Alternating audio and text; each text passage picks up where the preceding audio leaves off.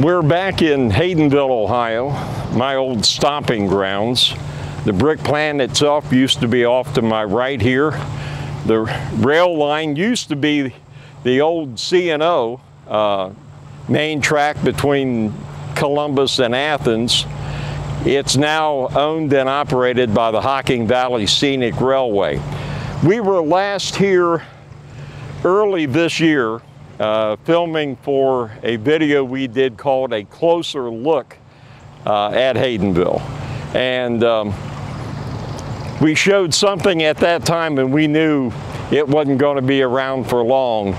We're at the site of the old Haydenville Depot, and sadly that is the case. As you can see here, they were forced to take the depot down a couple of weeks ago.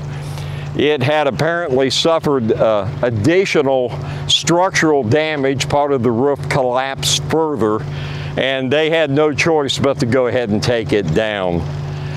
It had actually gotten way beyond any ability to repair it. So unfortunately, we're looking at the end of an era. The very stately and beautiful old Haydenville Depot.